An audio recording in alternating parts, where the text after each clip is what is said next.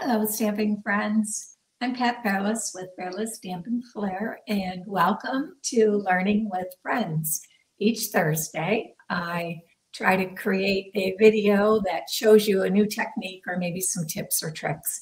And today we are going to do the Batik technique. Now, I have not done this before, so I had to do some research to actually figure out how to do it. And I found several different videos and nobody did it exactly the same.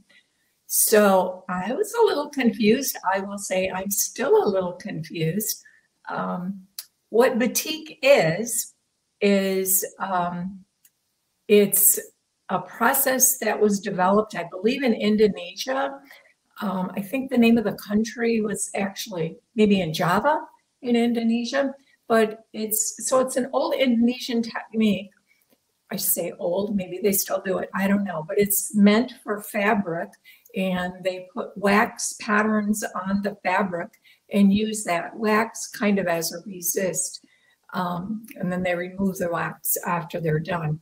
So we're going to use embossing powder, and we're going to kind of do the same thing with paper.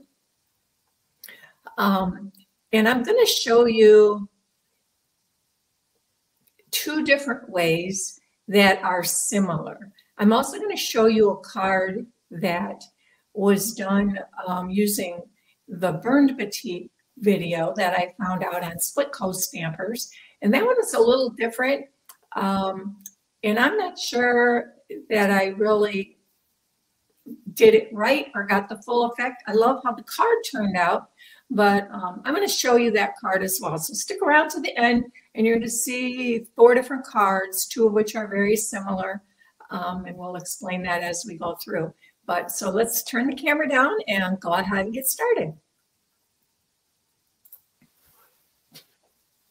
So the stamp set I'm going to be using today is this stamp set called Gorgeously Made. It is from the current annual catalog.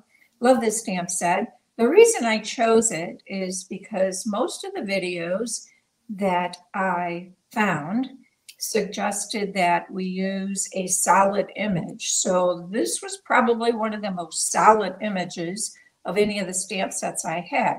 Now, the one card I'm going to show you, I did not really use a solid image. I used one that was kind of heavily lined, and I think it turned out great. So I'm not sure, again, perhaps it's because it's batik and that's what they do with wax. They use solid images, and so perhaps that's why they said to use solid images. But I would encourage you, if you think you like this technique, once I show it to you and you want to give it a try, I suggest you use it with different stamp sets and just experiment.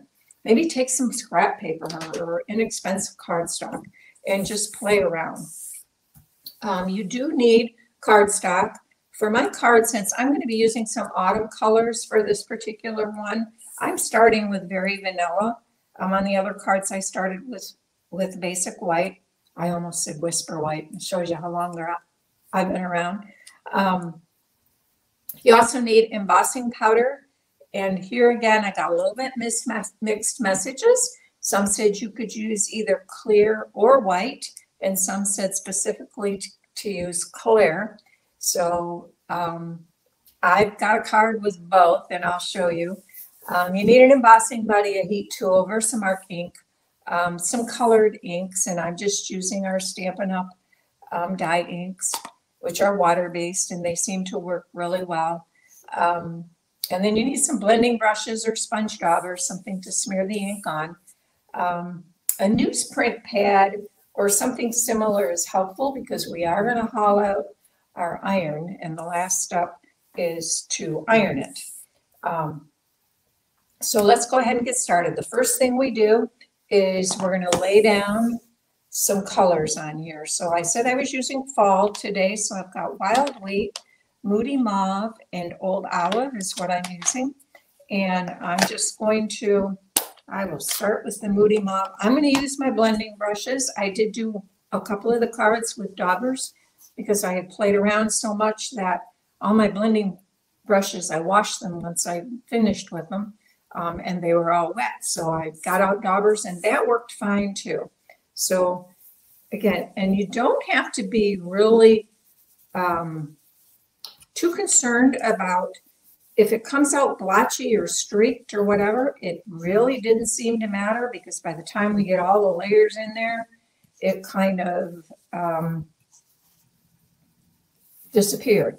So I'm not going to worry too much about that. You can see this is kind of streaky, but it all seems to come out okay in the end. So that part didn't really seem to matter. So we're going to put this on here. And now I will add a little, close this up before I stick my hand in it. On this side, let's use the wild wheat next. And this is just random. There's no rhyme or reason to where I'm adding these colors, okay? Kind of just here, there, wherever I felt the wind was blowing me. So, and you can blend the colors together. If you choose colors that don't blend over each other real well, then minimize that. If you leave some white spots or uncolored spots, that works well as well and looks kind of nice. It gives you some lighter colors. So now I'm going to take my old olive, and I probably should have inked this one first because I think it's a little dry, but that's all right. We'll deal with it. Just press a little harder, right?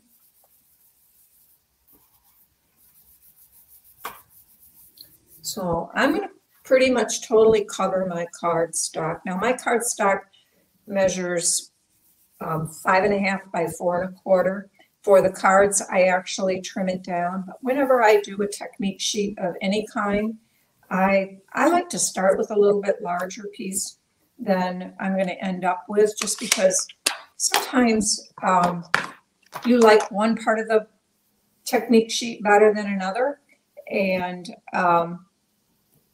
then you can kind of pick and choose which section you want to use. Sometimes the edges when you're blending like this will get darker. Maybe you don't want that, so you can trim those off. So now I'm just going to heat set this ink with my heat tool just to dry it.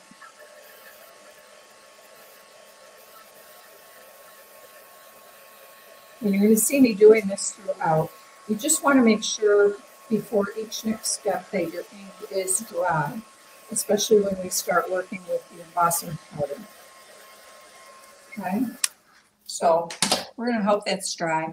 Now, I also found that the embossing buddy is very important, because even if the ink if the ink is a little wet, and when you add the embossing powder, you really only want it on the images and not everywhere.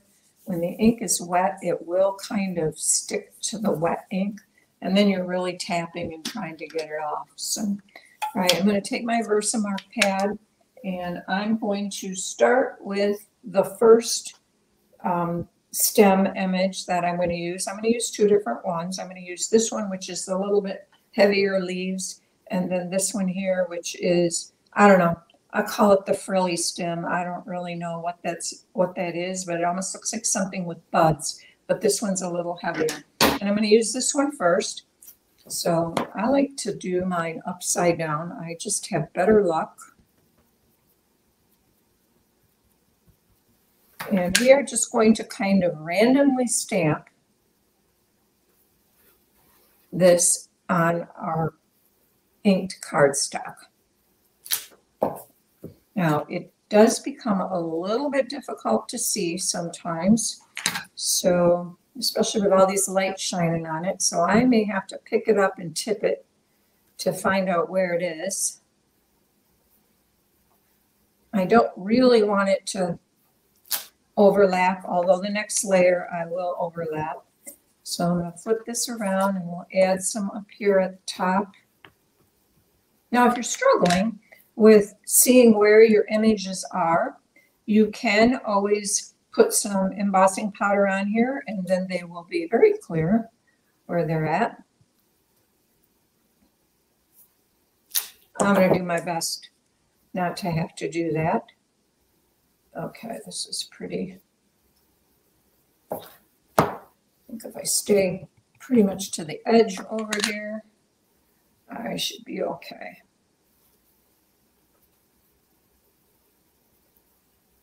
Okay, now I don't have it obviously fully covered with images. So let me bring in my embossing powder, and I am using clear, and you will see why on this card you would want to use clear, because these colors that I just put on the cardstock, you want to be able to see them, right? Of course. You want the colors to show through those leaves. So now you can see, hopefully, where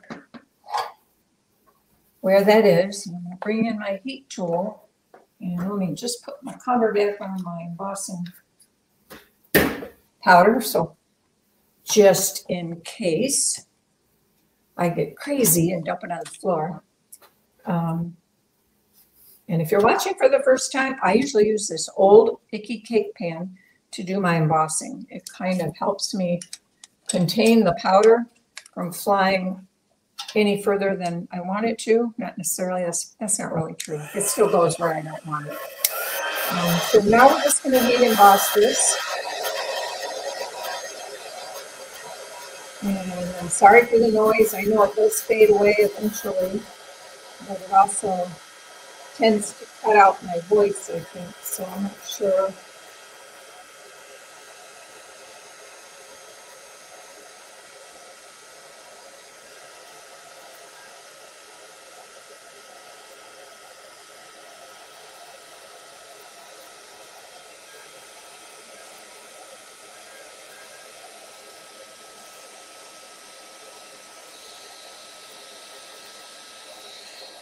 I'm heating it just till it turns clear.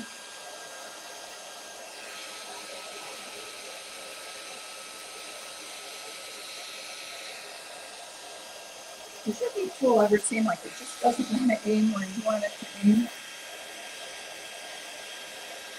You should look inside and see like that dirt or something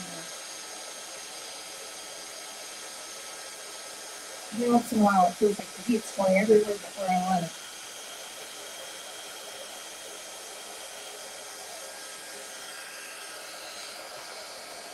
This is that down here. I want to make sure it's all embossed. I'm just going to pick it up so I can check the shine.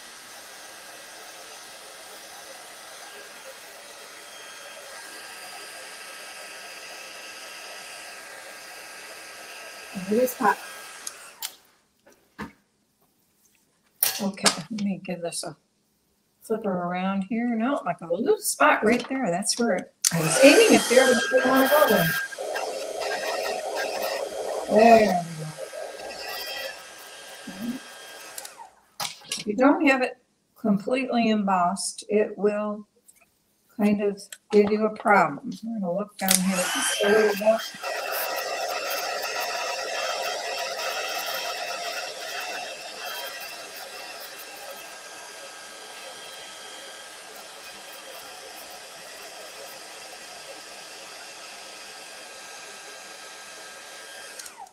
I'm going to look one more time here.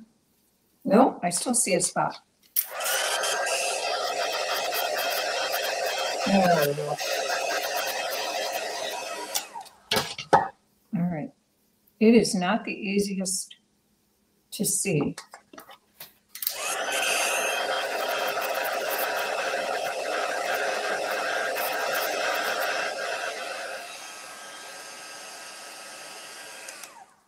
And I honestly think it's harder to see the more lights I have. The harder it is for me to see it. Could be just my eyes, but that looks pretty good. So that should be nice and dry. So the next step, what we're going to do is I am going to use these same three colors again, the Moody Mauve, wild wheat and old olive because I'm doing another layer. So let me just check something here. So I'm going to go over these colors pretty much with the same, in the same spots as I put these colors before. Now, if you miss it a little bit, it's not a big deal, but you'll see what happens when I do this. Can you see how that leaf image now really starts to pop down here as I make the ink darker? That's what we're going to do all over. So I'm just going to work my way around with the old olive first and darken it up. This one's going to take the most effort because, like I said, I should have inked my pad and I didn't.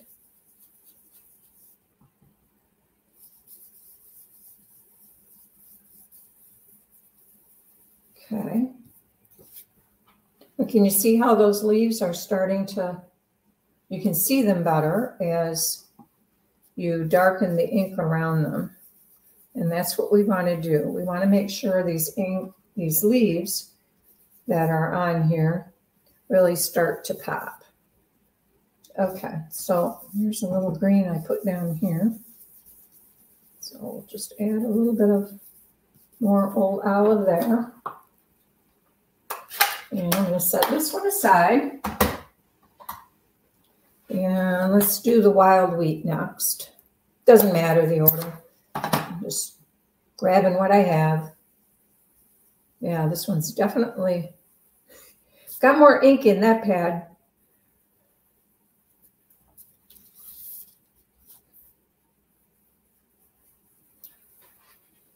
I need to get out my re-inker for sure on that old olive. And here I'm just kind of blending these over the other colors just a bit. I think I would like to try to get a little bit more old olive down here. It's green and you can see it, but it's, I'd like it a little bit darker. The darker it is, the more you can see your images, obviously, as they pop through.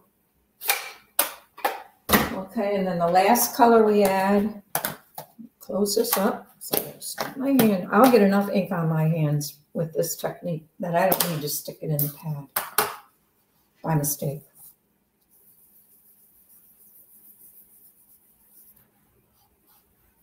Okay.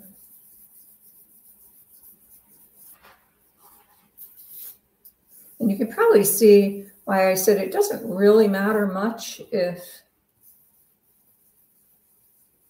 you get some splotchiness as you're blending, because we go over this more than once. So that kind of eliminates that issue. And even if you did have some splotchiness, I think it can just work in really pretty with the pattern that you're creating.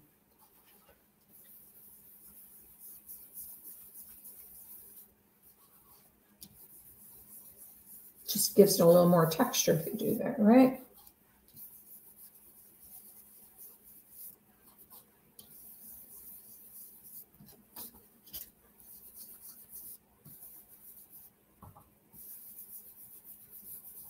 Okay, I'm going to call that good.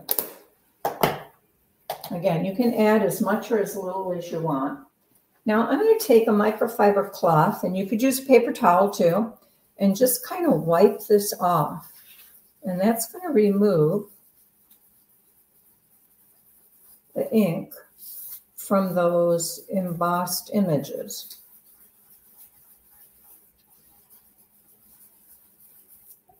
And you can see when I do that, I'm going to flip to a clean spot sometimes.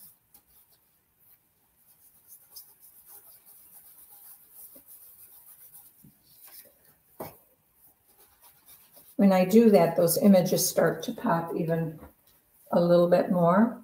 You see that? Isn't it pretty? So, all right. So the first layer is done. Now I want this, since I added more ink, I want this to be dry because I'm going to stamp another layer on here. So I'm going to hit it with my heat tool just a bit, just to make sure it's as dry as I can get it. If you're not working on a time crunch or a video, you can just set it aside to dry to make sure it's nice and dry as well. But you do want that ink layer to be dry as best you can. And we'll do a little bit on the back too, just to help it out here.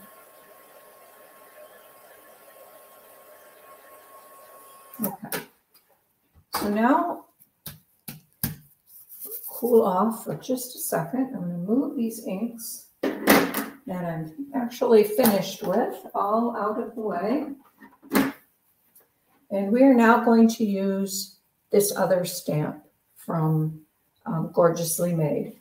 And I'm going to stamp that in some areas that are kind of just as a fill-in, okay? So I will take my Versamark again. And here, because this is a pretty fine stamp, I'm not worrying too much if it overlaps a little bit. That's fine.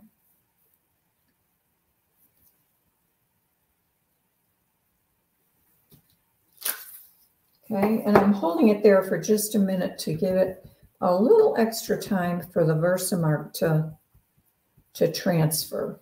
Somebody told me to do that when you're stamping with Versamark at one point. And basically, they said if you just hold it there for a couple extra seconds, that apparently a little more ink transfers to the paper. I don't know if that's true or not, but that's kind of how I learned to do it. And when I don't do that, sometimes I feel like I don't get as much Versamark on the paper for embossing as I would like. So now where am I going to stick this one? How about we bring it right down in here?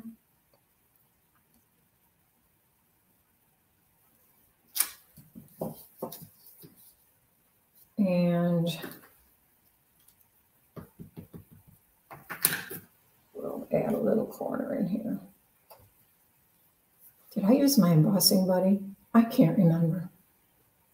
We're going to know in a minute. If I didn't, this probably won't turn out as nice as I'm hoping. Okay. Even though I did try to really dry the ink, I'm hoping we're okay. So I'll pick some of this up. Looks like I might have remembered to do it. That was when I was practicing. That was one of the things I was having the most problem with remembering to use the embossing buddy. A little bit more right here. Okay, that does look pretty good.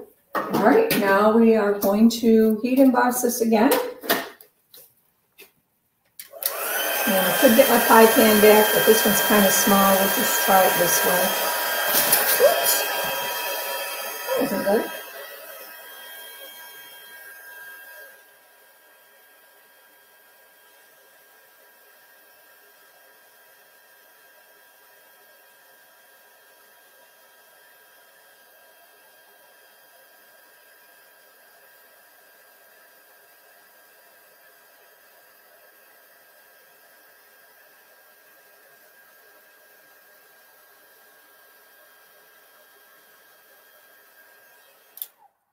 Okay, give this a quick look here. Those emboss a little easier because they're so much smaller. So we are finished with stamping and embossing, and we are now going to add another layer of ink on here. So this time I am going to use Blackberry Bliss and Copper Clay. And we're just going to kind of go all over these, and you'll see as I do this why I'm doing it that way. So grab a couple of clean brushes, and let's start with the Blackberry Bliss first. And here I'm not going to be real careful about what colors I go over, because what I'm interested in is the embossed areas will still show the colors that they're currently on. So now we're just trying to make a darker background. I could do it all in the same color if I wanted to do that way. It's really a matter of your preference and your choice at this point in time. But these are pretty nice, dark, intense colors. Blackberry Bliss, for sure, we know is our new copper clay, one of my favorites of the in colors.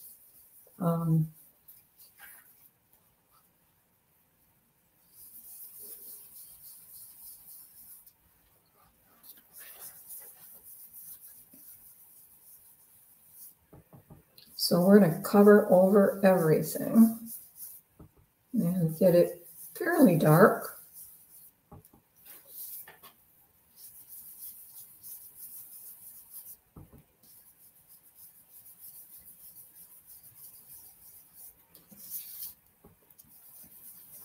Up here in the corner. And now let's go ahead and grab the rest and cover the rest with copper clay.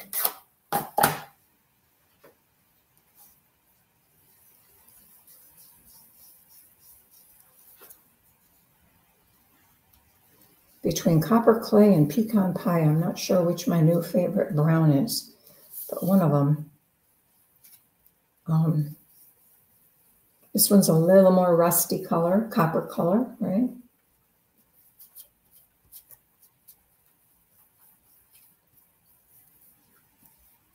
And again, if I leave a few lighter spots, that's okay. It just adds a little to the color variation. And I will tell you, this is where you're going to get your fingers kind of inky because you're trying to hold down your cardstock and you're laying on a lot of ink.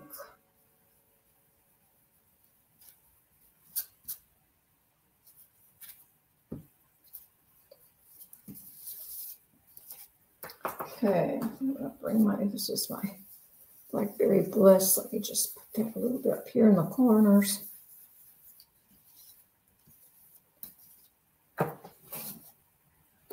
And we'll put this out of the way. And I'm going to find a baby wipe here and get some of the ink off my fingers just for a minute. And I'm going to take my microfiber cloth again, and I am going to rub the ink off. And it's just rubbing off where the stamped images are, but you can see that the colors behind the embossing, that color is still there. And that's the batik. That is what you get with the Batik Technique. Isn't that cool? And we have one more step to do, which will make these images pop even a little bit more. And that is, we're going to iron this. And if you know me, I'm told I like to iron. I've been told that. I don't mind it.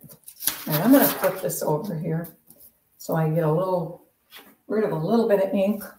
Try to clean my hands once more.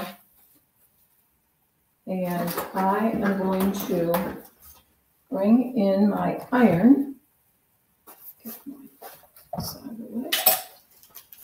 And to do this, we need to use something like newsprint. So I have this old pad of newsprint that I've had for years. And let's put that out of the way. And for today, we're just going to lay it on the top, leave one sheet up here. And we're going to lay over the cardstock the one sheet of newsprint. Now I'm going to take my iron, and I want you to watch what will happen. You will see those embossed images show up here on the front. Yep, it's hot. Is that how your mom taught you to test the iron? Wet your finger and then tap the iron? That's how my mom taught me to test, make sure the iron was hot. And you want just a dry iron, no steam. Now you see that pattern in the newsprint? That's where I embossed. And when I peel this back, it removes the embossing powder, and it's on the top of the newsprint. So now you no longer feel the raised embossing powder, but it also picks up a little bit of when it removes that, because you've had ink on that, right? It takes that ink away that had been transferred on the embossing, that even though we rubbed it, we didn't get it off. Now I usually like to do it twice just to make sure I've gotten it all off. It doesn't seem like it really matters if I do it once or twice. I don't think we'll see a big difference, and it really didn't show that I took anything more off. So that is it. That is the card I was going to make for you today. Now I'm going to try, no, I can't do it. I forgot the last step, but I'm going to show you a card where before we inked it the last time, I took the card and creased it several times. It won't work with this because I've removed the embossing powder, but I can do it just to show you what happens. So if you just take a bone folder and add multiple creases down the, I won't do the whole thing, down the front, and then if you do it vertically as well, just kind of some random creasing, you will see that the cardstock does look like it wants to tear a little bit. That's okay, it didn't really hurt anything. And I'll show you the card, the completed card, where I did this through the whole thing, and I did it in the right order. So you do this technique before you put that last layer of the Blackberry Bliss and Copper Clay ink on. And then when you ink it, after that, it comes back and you get on those creases, you get some, it gathers the ink. I'm hoping you can see that. I'm going to try to bring it in close so you can see that. It just gives it a little bit more of a distressed look. So that's an optional technique. This is the card I made. I mounted it to Wild Wheat, and on this card I have a Blackberry Bliss mat behind it, and here I just used the die cuts from Wanted to Say to keep the card simple. And I'm going to show you the other card that is made with the same, the way I did ours today, without the creasing, and this one is without the creasing. So I hold these two side by side. You can, I think you can see the creasing on one, and obviously you can't on the other. So it's kind of an option. The creasing is optional. You can choose to do that or to just leave it like this one was, like I showed you today. The other two cards I want to show you is the first card. This was done with white embossing powder, and it was done following the directions on the Split Coast Stampers.